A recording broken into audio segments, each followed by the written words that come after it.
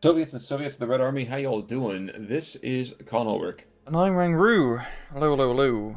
And folks, after Tuesday, like I said, we want to bring you another Hollywood replay. Today on Orsha East, Rang, who is fighting and what are they bringing? Well, on the left-hand side in blue, we have ourselves Alexandra playing as Ski Jaeger with Vanguard income. And on the right-hand side, we have Shaun playing as 84th Guard Rifle Division with a balanced income. Indeed. Now, with the Ski Jaegers, of course, we've got to see them a little bit before. Tell me again about what to expect here, because we don't see them that often. German Light Infantry Division. No skis on the troops, unfortunately. They kind of left them at the base. They got the captured KV-2s, T-34 captures. Very light on anti-air, but they got some fun airplane options. A lot of good strafing planes. But yeah, they're pretty much more of a later infantry division, so expect smaller troops, but with better veterancy and equipment. Can we talk about the fact that there's 7 Dushkas being brought on in? Seven Discus? Yes. No. Oh god, Jesus. That is some... Is this like the Toyota Wars? I wish I could tell you. I'm just trying to figure out the idea behind it. Is that just supposed to be, I'm gonna shell all of your infantry since I think you're not gonna have enough tanks to stop it? I'm guessing he's gonna be using them as just like close range machine gun infantry support platforms instead of dedicated anti-air, which isn't a terrible idea because they're only 10 points. 10 points for 50 cal. That's not bad. That's not too bad. It's not too bad, but it's not too good either. I Yeah, mean, it's just... It's right. We'll see if it's just right, I guess. well, where are they going? No, they're all positioning themselves to the north central. That's it's such a unique breakout. That's probably the most polite way I can put it. Not entirely sure what he's thinking, but we'll see.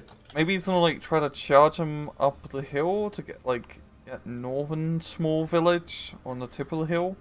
I'm guessing, but I don't know. I'm really curious to see how it will play out. Yeah, outside of that, I mean, much more steady deployment on the other material here. Down in the southern side, of course, we have ourselves a lot more of that Nostromoviki or the Machiki kind of material. Um, but there's an awful, wide amount of infantry to begin with. So, I mean, we have the Visvad UPRs, we have the Machiki, we have guard squads, combat, we have a lot of junk here. Yeah, it's pretty heavy infantry early on. We also have a KV-2 being brought in, but it's probably going to take another 10 minutes to get to the front line. As well, quite a few T-34s from Alexandra. True. True. Now down to the south, we have 4 flamethrowers between Ognomachiki as well as the Sturmoviki, or 6 if you want to include all the doubles, flamethrowers and all that. Unfortunately for them, there's an awful lot of German infantry, and that stuff is quite good, even in the forests here. And they got Sturmgewehrs. Yep. Yeah, yeah. They're really not as scary as what's it called? Bloody hell. I'm sorry, I have to interrupt you there. We have a Ju-87 coming into the north, and the 7 Dushkas are probably going to take him down. Carpet bombing. Oh my god. Is that going to be amazing or suck? Goes. He shoots. And he scores. He kills. And he's probably going to die here. Oh my god. Probably didn't help it, the Discums were moving. Shooting. That was pretty damn close. That's the really funny. And it's strafing one to the north, too. There's T-34-42 got 86 there. And so did the IG-18. Well, the Soviet gun that took him out. I don't know what Shaun is doing if he's Discums. He has them right next to his commander. So 2-star veterancy. Maybe he's using them just like... He didn't intend to capture the town, but just wanted to deter anything from coming down the hill. So why not place, 7 Discum trucks? Well, we do have the Dorniers going to get absolutely pounded. And this Ju-87 is going to drop a huge bomb. There we go. Nice. Ski Jaegers, will the Ski Jaegers get the kill on that T-34? No. Oh, reloading the aid. And that's probably going to be a dead KV-2 very soon. Which is such a shame, because that thing is so good. Slow, yes, but it's a valuable, valuable resource here. It's a really scary anti-tank vehicle, but yeah, T-34 just does a drive-by, gangster style. Jeez. But down south, it has taken extensive cost here, but there's a couple of rock squads and a T-34 and a Pioneer. It is worth noting, it is still 13-11, yes sir. Yeah, it's been a very bizarre match so far, and we're not even 4 minutes in. Certainly true. Certainly true. Part of me almost wants to see what happens if this T-34 is able to get past the infantry to the north. And maybe the 2 guard squads and the Vozvod UPRs in support. I'd like to see what happens if they can get in and among all of that anti-aircraft material. Yeah, it's IL 227. Gonna be trying to get some gun runs on that T-34, but doesn't line up just correctly. Oh, here we go. He's trying to get the side shot, yeah, but doesn't get the kill. Well, he's going to sit in perpetual stun as these PTRDs are just going to continually just pound at him. Yep. Ski Jaeger's doing a pretty good job holding. And, yeah, infantry support gun on the hill helping out Shaun quite a bit with dealing said Ski Jaegers.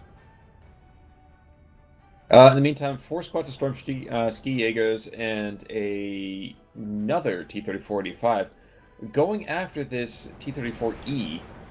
I mean, taking this town back is going to be a rough prospect, but taking out this T-34, maybe not? Yeah, I mean, the T-34 kills 1 infantry squad, so pretty good in its part. The Ski Jaeger's going to try and rush in, probably get the grenade off. But he says, very good T-34 placement here from Shaun is, it just slows down Alexandre by a bit and retaking that town. Just buys him some time. True. Yeah. Gonna cluster it. He might actually cluster his own T-34, I think. Very close. Yeah, almost a bit of friendly fire, but fortunately for him, doesn't get the kill on his own dude. Oof, 2 kills. He's lost 2 valuable ground attack planes. The Dornier and the Carpet Bomber both go down. That is not good. And that dinky 20 mil is probably not going to be enough, I think. Done a good amount of damage. He's going to come right back over that firing arc too, I believe. Yep. So, I don't know. I think there's probably going to be a kill. But he's losing out on the time to do it. There we go. Oh, wow.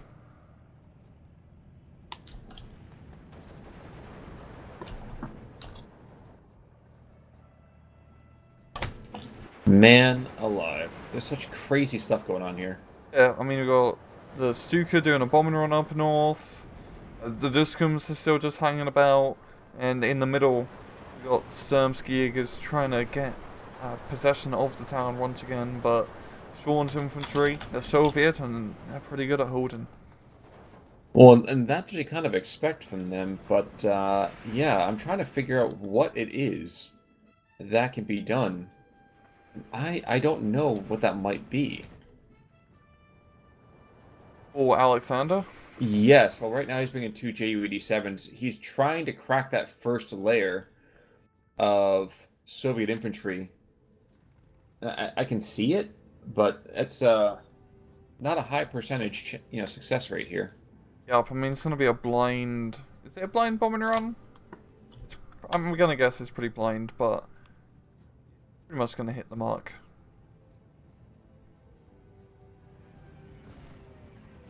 That scream is such a nice little touch to put in there. Yeah. We got 120 million mortar being brought in from Alexandre. Great choice to try and take the town. He just needs some more infantry to try and throw back up onto the hillside. Problem with him is that a lot of his infantry is being forced into other positions to band-aid these lines. I mean, one thing about this map as well is that while there's a lot of open area to allow vehicles to move very quickly from place to place, it also makes rather huge gaps in those lines, and I think Alexander is struggling to really deal with that. Yep. You don't have a huge amount of availability in general with Ski Jaeger. Like, you got a few of those captured tanks here and there, and especially with the infantry. You don't got a lot of infantry compared to the Soviet spam numbers that Shaun has available to him. Well, it doesn't help when you have a Russian aircraft that can just jump on top of your bombers like... I don't even know the right term for this. Yeah, Alexander definitely took a very risky approach, it seems, so far, not getting any A-phase fighters. Especially with Ski Jaegers, where you have pathetic anti-air. You really want to have some fighters, because he's been losing his ground attack planes just to use Yak 9 multi-row bombers, or multi-row aircraft.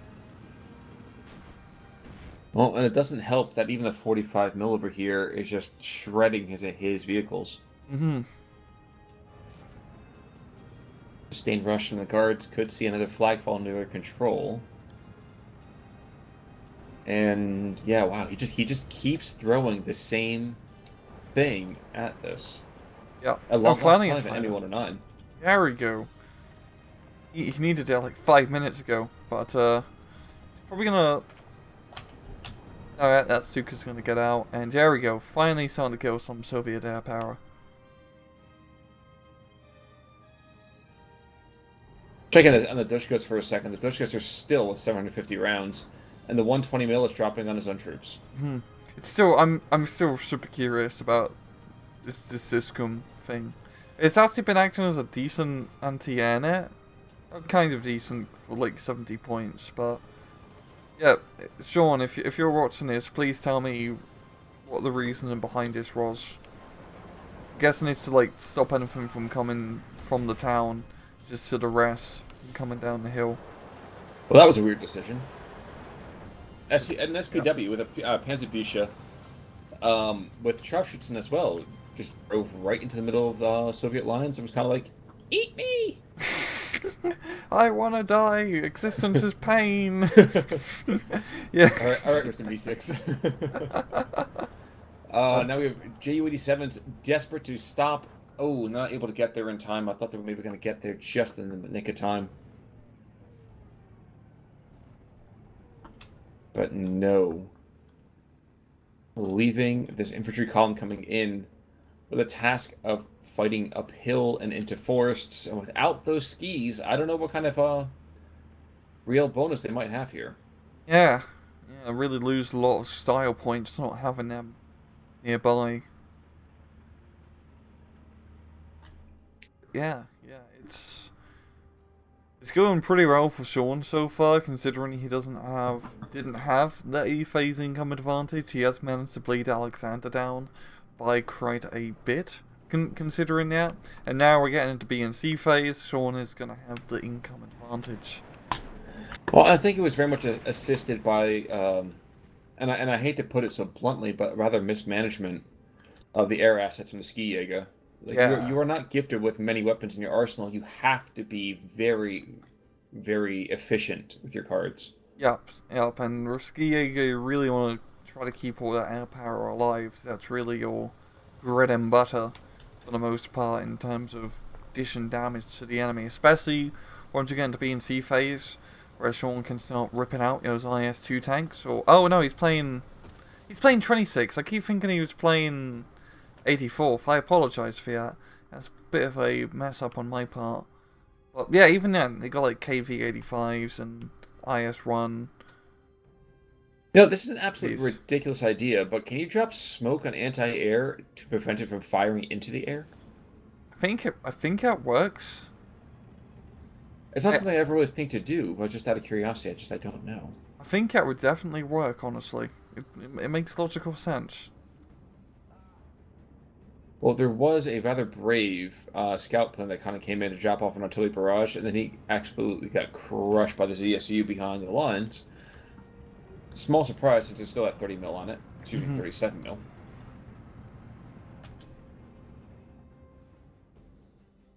Ooh, and the Cherno Pidjaki, whatever, Niki.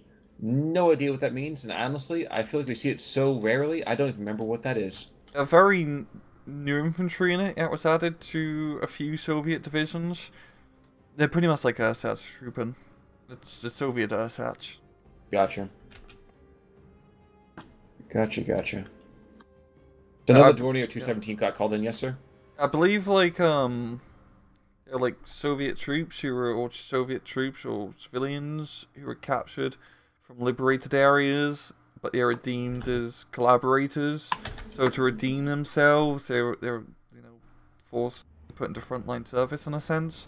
I'm not 100% sure, but I think that's roughly gig with the Cherno, Pizza and Niki's. Judging by the weapons loadout, yeah, would not be surprised by that. Yeah, it's just pretty basic Soviet rifle squad. And I think we have, I'm not going to say a major bombing attack here, but I think Alexandre is desperate to find anything to keep Shaun at arm's length. I think he's really struggling here. Yeah, his infantry has just not been doing all that great in holding against the Soviets. And he doesn't really have much fire support nearby to really help out. It's been, I mean, he has the airplanes flying around, but in terms of on-ground fire support, there hasn't really been any machine gun teams or tanks nearby to help blow stuff up. No, that's the Russians thing apparently. So now Shandro Spam is coming down to the south. Yep, we're going to see constant help beacons just kind of placed on there too, until he can get that mortar back online. And you've got all the ski Jaegers trying to clear the forest.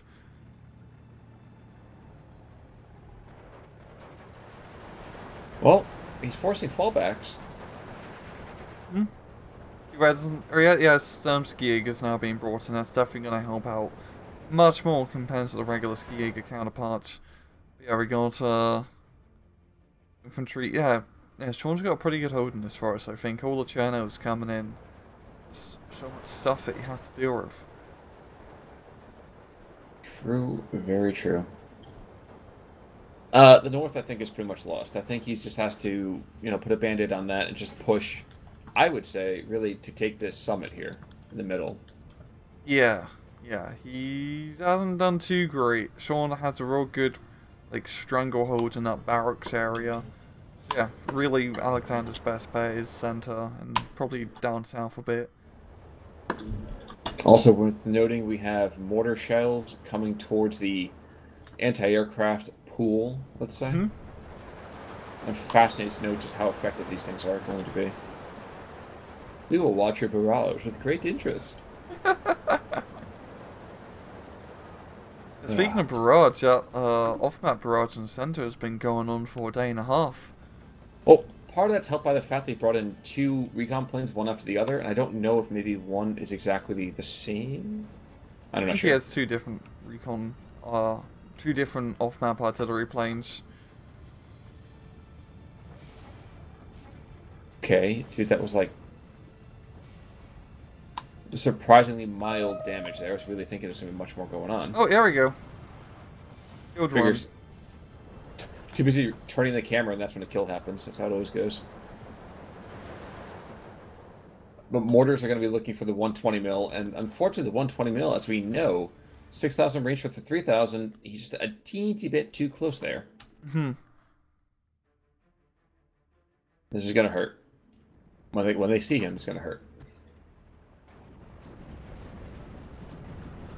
Down to the south, the Stug is desperately falling back as an IL-2 makes strafing runs at it.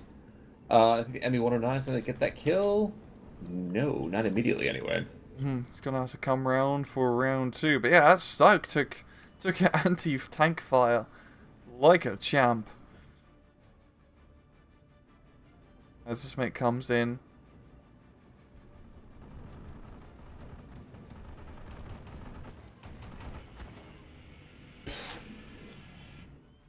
That was a good kill. Yeah. Up to the north in the meantime, Shaun is playing this really rather well. He has lost some infantry here and there, but I feel like this guard comes in, even with one shot, he might be able to take it out from the rear. Yeah, he definitely can. That T-34's been really beaten around the bush so far. Oh, the Jaeger's going to be able to just deter him from moving up. Never mind, that one last shot, that one opportunity, and he blew it. He blew it. He blew it. Down south, Strom Ski Jaegers go. So we have this really weird dichotomy. Usually it's the other way around, where we have crazy infantry firepower against Ersatz and now we have the Sturmjägers against the Soviet Ersatz. Yeah, but Jesus Christ, that is a lot of Soviet Ersatz. It's just... I know you're very card efficient, but didn't realize they can be this card efficient. I think you only get one, I think maybe 26 might get 2 cards of Yam. But nonetheless, that's a lot of... That's just a lot of... Jesus Christ. Quantity has a quality all its own. Yeah. And yes, this Dushka over here is going to start exchanging fire with the SDKFZ 10-4s. And I can't help but feel the 82 mils. Yeah, the 82 mils going to have to shred it. And the southern push, I mean, that's just a goddamn rule of using the guns, essentially. And the storm skis are just getting pounded as they just charge up the road into machine gun fire. Well, the 300-meter range is just killing them right now. Almost literally. Is that, yeah. Hank was coming on in. This could be something to kind of reverse that.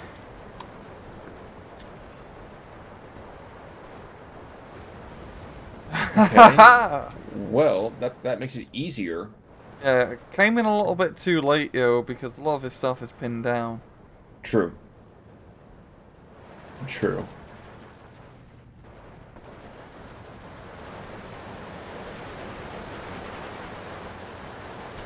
I think Alexandre's kind of fallen into the problem that happens a lot with Sturm Ski Jaeger, or just Ski Jaeger division in general. Is that, yeah, infantry's cool, and you got veterans on them, and yeah, you got STGs. Goddamn, when it comes to infantry fight, guys, it's just about quantity. It's just about just having more just regular rifle squads over your enemy most of the time. And we're seeing that's working very well for Shaun. Yes, it is. Now, KV-1's being brought on in. IS-1 Komrotis. We have the commander on the field from Shaun. In fact, he's been on the field for quite a bit of time now. He's been commanding his Dushkum unit soon. That's really it.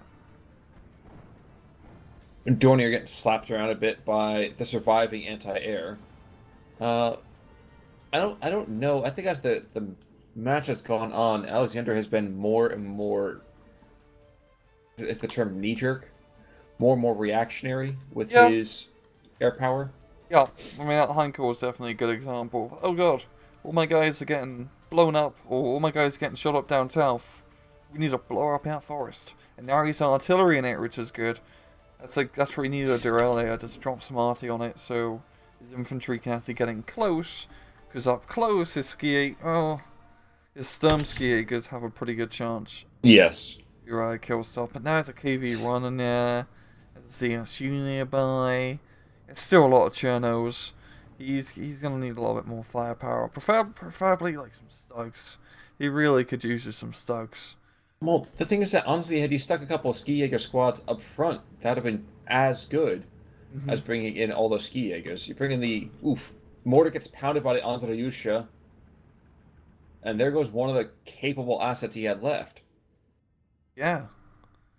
Mortars. I mean, didn't lose the supply truck at least, so that's good for him, but he really needs some more artillery on the field. And he got pretty good artillery with Ski Jaegers. You got like some light field guns, like mountain-based weaponry, like with Fedfatch Jaeger and SD-44, which have radios on them, so you can get accurate fire. Like a very rare for to take. Now this is interesting. KV-1 going down to the front lines here.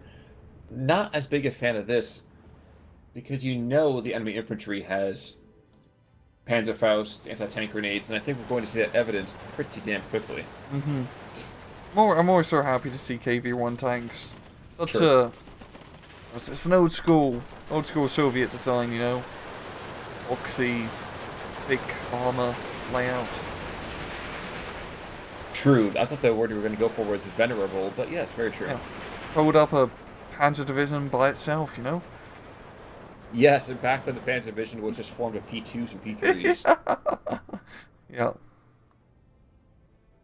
You know, P3 was a astonishingly good tank for its time. What a shame it really yeah. never got a chance to really spread its wings. Yeah, I mean, the Chieftain said this. He's another like tank YouTuber. Yeah, so the Panzer III is probably the best tank design of the early war. True. Like, it was just very solid all around. Did everything it needed to do. True. IS-1 Komoroti to the north. I mean, the guard squads have been pushed back a little bit. You can see it's a 14-10 as opposed to a 15-9 or anything like that. Unfortunately, there's no kind of consistent victory happening here from Alexander. Yeah, Shaun just has too much stuff on the field. Yeah, Alexander just does not have enough firepower to try and move it. Very true. Yeah, those guard squads, Chernos, everything is too much stuff, too much fluff to try to punch through. Well, at this point too, we are seeing that with the economy difference, Alexander is just going to get outproduced. Yeah, and probably at this point with Skiegg, you do not have good attrition in terms of cards, so he's probably just running out of tanks and infantry at this point.